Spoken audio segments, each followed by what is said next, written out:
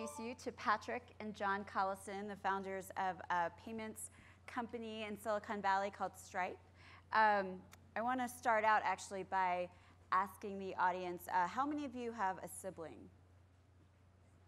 How many of you would actually willingly found not one but two companies with your sibling? Numbers dwindle. Yeah.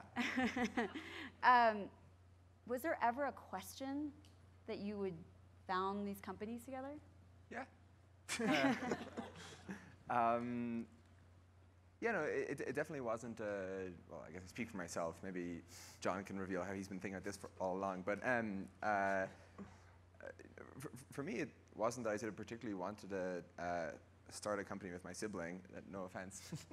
But I mean, I guess you want to start a company with sort of whoever you know you think sort of might make the best co-founder, and John seemed to be that. He's a pretty sharp guy, but I think that anyway, I think that I see some companies where sort of people started with someone they know really well, but who isn't actually sort of especially well suited to it. And I think that sort of often doesn't go well. I think when the sibling or whoever it might be, maybe your best friend, sort of is actually also really qualified for it, I think it's actually really good, because when you know somebody for sort of a decade or decades, you have sort of this advantage of you've gotten through sort of all the conflict resolution.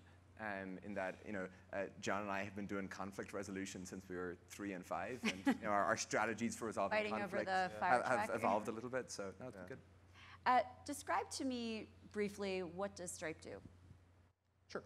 So Stripe is a software platform for building internet businesses, and we started off with payments, but even what we're doing for businesses now today is expanding. I think the opportunity that Patrick and I saw when we started out, this was a problem that we very much came to as potential customers, right? We had built web apps, we had built mobile apps before, and always, invariably the hardest thing was just kind of charging customers, accepting money, and turning a product into a business.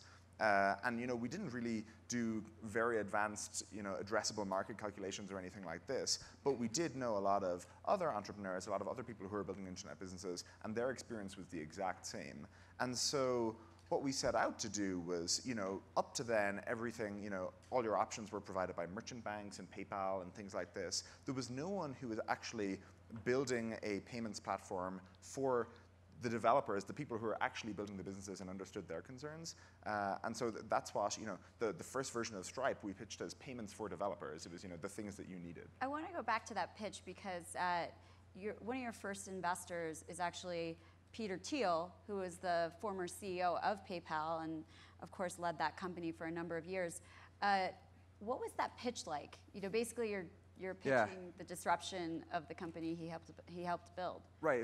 It was sort of a kind of weird pitch because you go meet Peter, and he's obviously sort of preceded by the reputation and everything else, and so there's kind of some expectations going in, which are not just pitching him on some idea unrelated to his background. You're in fact telling him that his baby is ugly, and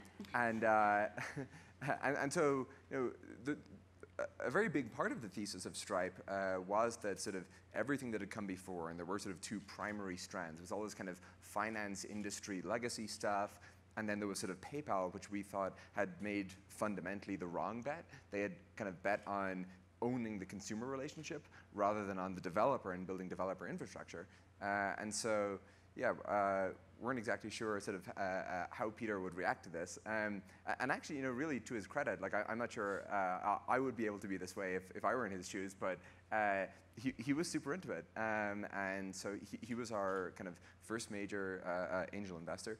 And sort of he's now invested, I think, in every subsequent Stripe round. And I kind of asked him a couple of years later sort of how he thought about it. And of course, Peter, being the sort of the extreme contrarian, said that it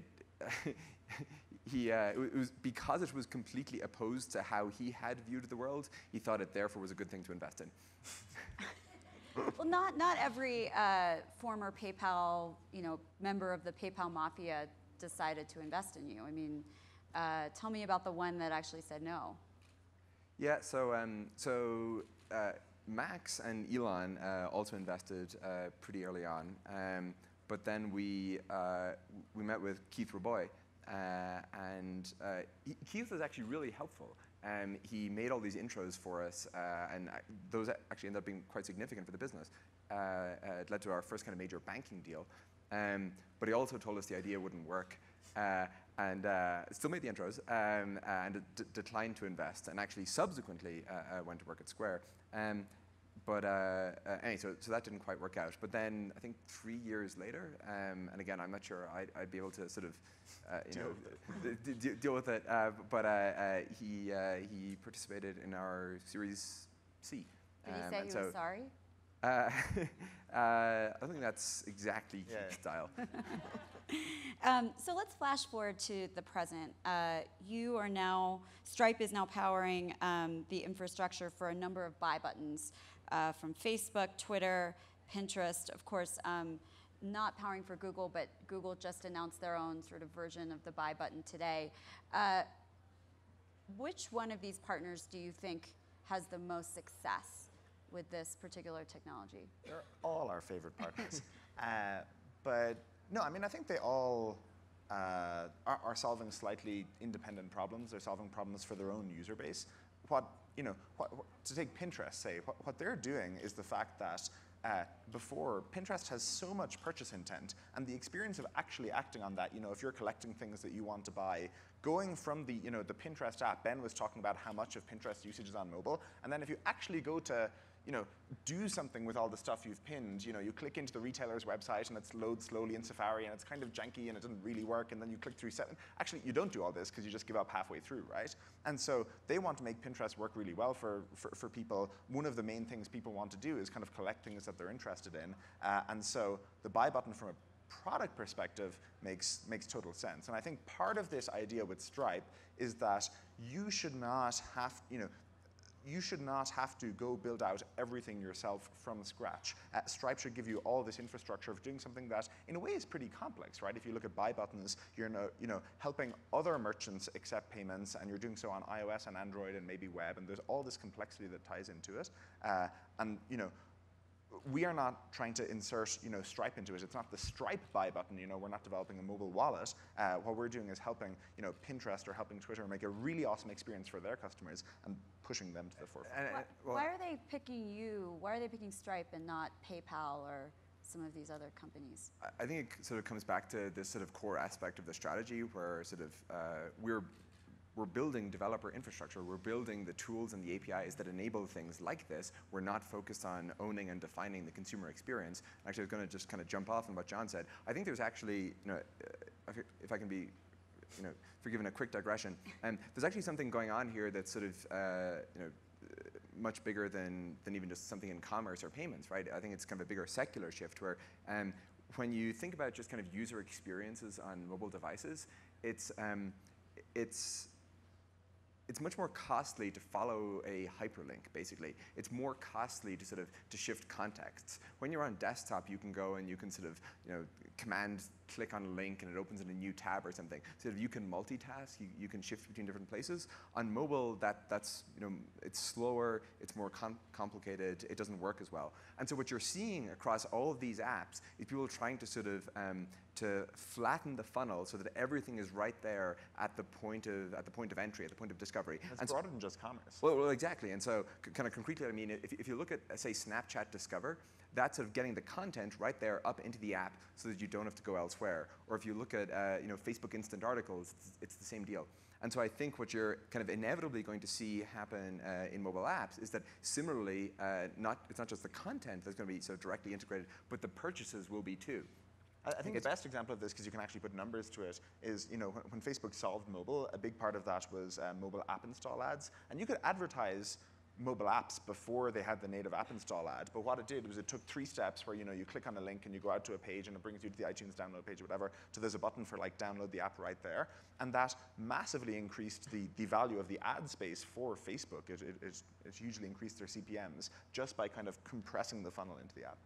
And so I think if you again, if you just think about how this almost inevitably has to play out, I think sort of the point of purchase is going to move from being on the merchant's site to being kind of directly in the app, this kind of idea of federated commerce, where you sort of untangle and separate those for the first time.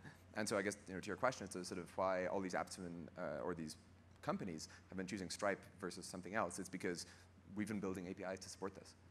Do you think that people are going to have any buy button fatigue?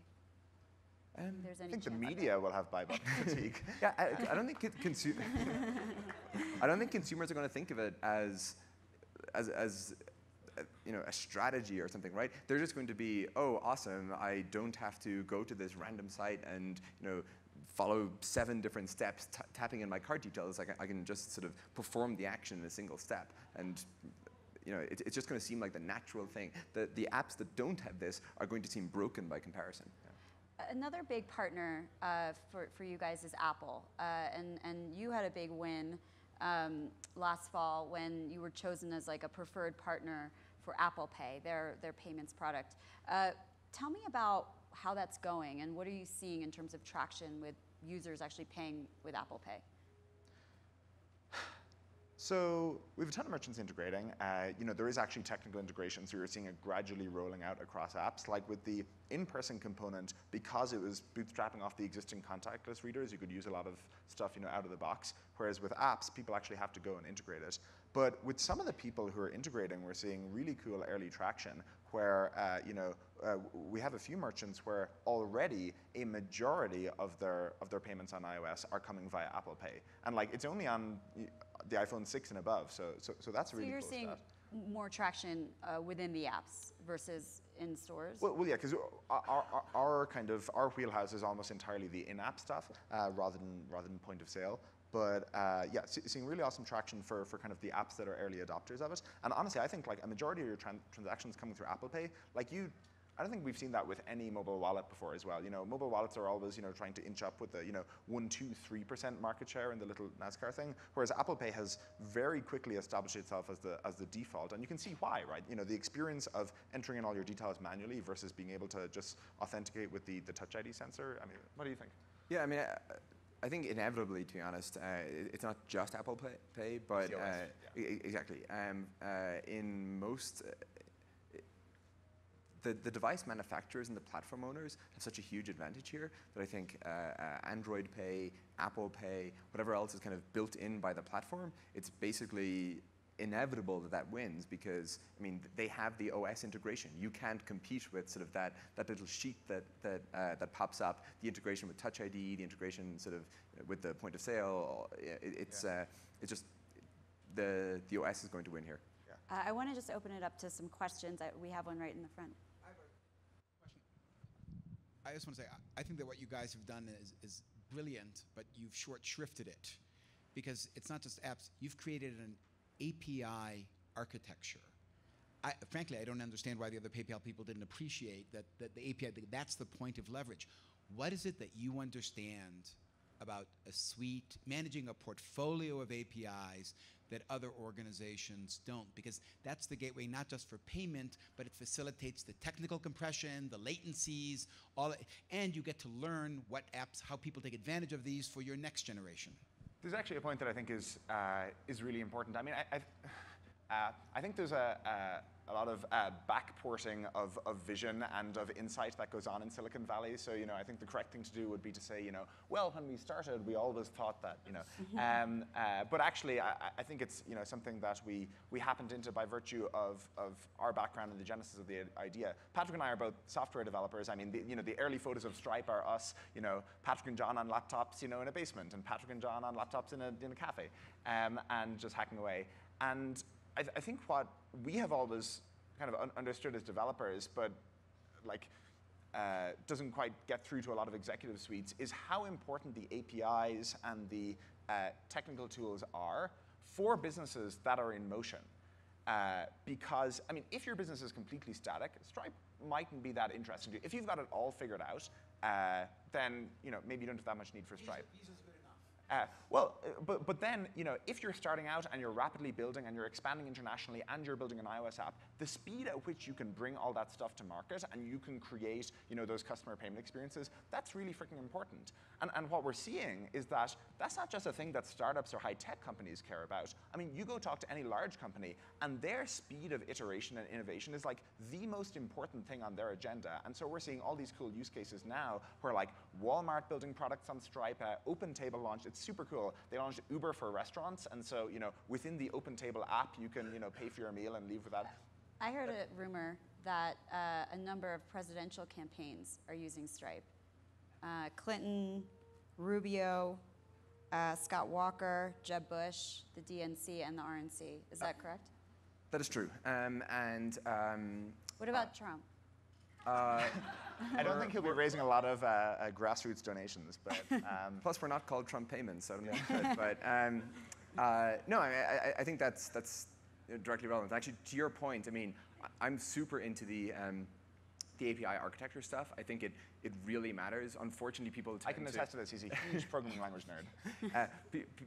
It doesn't quite resonate, it seems, with the audience when I go into like the importance of solving latency issues. And honestly, I think one of the coolest things we do is how we handle API versioning. So stuff doesn't break as we sort of, it enables us to roll out new versions faster without old versions breaking, which in turn sort of increases that innovation clock cycle. But anyway, I won't bore you guys with the details. But to your point, though, innovation clock cycle. I love it. I'm going to start using that. I mean, I think presidential campaigns are basically a form of startup, and they're actually a really nice kind of microcosm or something where they're so intent on having the right purchase experiences, on being able to sort of react to changes, in their strategy, changes in the market, new devices, new platforms, whatever. Like they can't afford to miss a beat or be behind for a month. And so, yeah, I think basically all of them decided to build on Stripe. All these campaigns want to build a best-in-class donation architecture over the course of the next, year and a half, and then it'll evaporate. And not only that, but as they're doing this, the world will be changing around them. Where Apple Pay just came out, Android Pay, they'll want to integrate that, all this kind of stuff. And so, when you care about speed of developing this over the next 18 months, I think that's what we end up pitching, and I think it really resonates. Adam. 3 quick questions, and the first 2, I think if you can answer them, you'll help me finally understand Stripe. I didn't know you were allowed to ask 3 questions. Well, I'm going to be really quick about them, and Lena will make sure that you answer all 3. What is the non-mobile world analog to Stripe? Why does Apple Pay need you at all? Why don't they just do it? And then my third question, you had a throwaway line at the very beginning that you've moved beyond payments. I know nothing about this. I wish you could elaborate on that. Sure.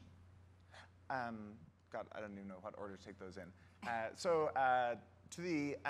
To the Apple Pay question, what Apple Pay is really solving and solves phenomenally well, and I think actually, one of the things I most respect about Apple is how they can, enter a new industry that they haven't, previously played in, whether it be music or in this case, whether it be payments, and take their kind of Apple-like lens of consumer experience and really good architecture to it. And so in the case of Apple Pay, it has really nice security properties, and the customer experience is amazing, where they're using their combination of, hardware and software, the Touch ID sensor to authenticate the payment. But what they're doing is the payment identity piece. So just like when you go into a store and swipe your card, that mag stripe gets across who you are. What Apple is doing is getting across who you are to the merchant. But then the merchant actually needs a way to kind of charge the card, run their business.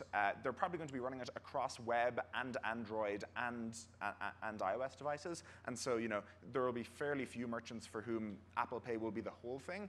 And running their business will be even more complex than just Apple Pay. They might be running a subscription business. And that kind of gets to the point of your third question, which is beyond payments. I mean, if you look at these subscription businesses, they're really interesting, but all the ones before Stripe, they would get their merchant account and they would plug in a gateway, they'd do all the payment stuff, and then they would have a few people full-time writing code just for the billing and customer system, in that you need to store customer profiles and keep track of who's on what plan and decide who you should try to upsell on the next plan and handle prorations and downgrades, and then deal with all the customers that are, have had failed payments. And so you end up building this internal edifice, and it's really just, it's like people building their own email system. It makes no sense. And so, I think, another example is, say, the on-demand companies, right? Yeah. Yes, they need to sort of charge customers. They also need to figure out how to pay to their vendors or their contractors or employees or whatever the case might be. They need to figure out sort of how they can roll this out in multiple countries. They need to figure out sort of how to track the balances between them, and maybe they have sort of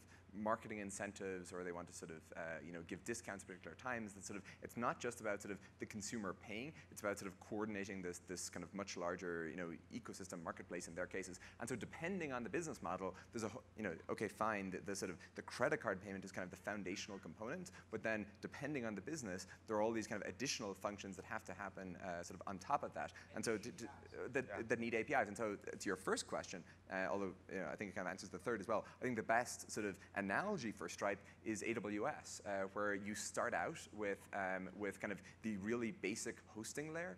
And once you have that, now there's all these kind of really obvious, valuable kind of adjacent services, CDNs, backup, security, whatever the case might be. I have a question for you on that, though, because AWS has made a good business out of not only computing power, but also attaching a bunch of services on top of that. Is that sort of your bigger strategy? So we sort of have been attaching all these services on top, and there's kind of really high uptake on those services kind of across the portfolio. The difference between us and AWS is that we don't charge for them separately, and we don't brand them as separate products.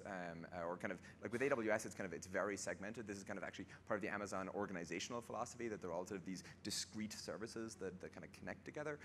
We think, and this is partially because of the domain, where it's sort of everything needs to be very nicely integrated, that it should be sort of largely a cohesive whole. And this comes back to your API design question and how you sort of get that right. But I mean, whatever, leaving the kind of the innovation clock cycle. leaving the kind of business question aside of how you charge for it. Yeah, I think it's kind of it's almost exactly the same thing, in the sense that hosting is the foundational component for EC2, payments is the foundational component for Stripe, and then with that you build these additional services. Would you eventually charge, or is that out of the question? It's certainly not out of the question. Charge. It's just all integrated. Right. Would you eventually then segment out some of these services? Maybe. Yeah, I mean, honestly, we look at that as sort of, that's not for us a kind of a macro strategic question. It's a pretty tactical kind of pricing question, and we think it's simpler to just like charge for the payment, and that's more than enough to sort of fund these additional services. Maybe for some particular service, perhaps if there were sort of really high costs associated with running it, it might make sense, but we like the simplicity of the current model. Stripe's been valued reportedly at $5 billion, and you guys are reportedly raising another round of funding. Is that true? I definitely read some of those rumors in the paper. No comment? No comment. So if you were to raise that round of funding, just this imaginary round of funding, what would you use it for? Fund the innovation clock cycle, obviously. Well, I guess the two big things for us right now are building out these additional services, right? In that there is a lot that's kind of in the pipeline, and so just kind of enabling that. Luckily, that's not sort of super capital intensive, even though it's really important. And actually, it's great for us with Alipay, in the sense that I guess it's frustrating for all these biggest larger systems in China, hundreds of millions of active account holders, and then the other one, and all these folks in China who weren't able to buy from different ways, right? All these non-Chinese services, consumers, businesses in the US or in Europe and so forth, and we thought it was just such an insane kind of inefficiency in the internet, right? That you've literally hundreds of millions of people in China with an online payment credential, but which can't be used outside of China. We went and did this deal sort of as a first step towards fixing that. But we don't obviously just want to do it in China or just with Alipay. We want to do it across the world. And then the second side of that is enabling businesses in all these different countries. And so Stripe is available. Yeah, China is a big market, of course. When will you start allowing merchants in China to use Stripe? TBD. We we announced our beta in Japan back about I guess it's 2 months ago at this point. Mexico's in beta as well. Mexico just went into beta. We've sort of another Asian market coming up in the pipeline, and so for us it's it's always a balance between kind of the complexity of the market and the size of the market. China is obviously because we're sort of in the financial space and touch on questions of like currency control and capital controls and so forth, it's kind of one of the more complicated ones, but definitely high on the priority list, as I guess kind of the Alipay deal was and to Patrick's first step. To Patrick's Alipay point, I think this is one of the things that, one, we are personally most excited about, but two, we think is one of the biggest opportunities for Stripe. The fact that the web is so broken when it comes to money right now that literally before we did this Alipay thing, consumers in China could not buy from sites in the West, this edge in the graph is now filled in, but the graph is still very incomplete. So you have the internet, a way to seamlessly move packets of information around, but when it comes to money, it's it all flows within national boundaries, more or less. Imagine an email system where you could only email people within the United States. I mean, it seems ludicrous to say that, but we've somehow accepted that it's the way it is for money. Stripe was founded on the idea that internet businesses are really different to offline businesses, and you can't just like the merchant banks did, graft your offline offerings onto the internet. And so part of this is the API architecture that we've been talking about at length. But another part is that all online businesses are global from day one. They're addressing this global audience. They can choose to limit it if they want, but by default, they're reaching anyone on the internet. Yeah, and part of the sort of Stripe thesis is obviously that the rise of developers and the fact that sort of most of the important internet companies are yet to be built. But another part of it, and I think as a society, this has sort of become we've kind of retreated a little bit from this idea over the last decade or so, but Stripe is absolutely just a bet on globalization. Like, we think it's good, we think more of it should happen, we think more of it is going to happen, and that sort of, like, the promise of the internet is that sort of, it's kind of a transcendence over physical geography. It shouldn't matter which country you're in, and we just kind of haven't really delivered on that promise yet. Do you think about an IPO? I mean, your valuation's growing, and there's got to be some thought about it. Not really, in that I think it sort of comes down to a question of sort of the stage of the business. And so if you just kind of look at sort of Stripe's size relative to the size of the overall market, which is so gargantuan, and then if you look at sort of the amount of offline commerce that is going to move online, that has moved online over the last couple of years, one of my favorite stats is it's a little bit difficult to count because of sort of the definitive figures are difficult to come by here, but in and around 2 or 3% of consumer spending globally takes place on the internet today. And so if you kind of think about that figure, the idea that maybe 98, 97% doesn't, but then you think about sort of how you spend or your cohort spends or what that's likely to look like in 5 or 10 years, like the shift is just so massive, right? And so, more than 2% are on their phones right now. Our focus is on sort of figuring out how to navigate that and how to sort of accelerate that shift to the internet, how to do it in these different countries. I think once the business reaches maturity, then that's probably the time to sort of think about returning capital or an IPO or whatever the case might be. But we think we're sort of a long way from hitting kind of the plateau of that sigmoid. Great. Well, thank you so much. I really appreciate your time. Thank you. Thank you.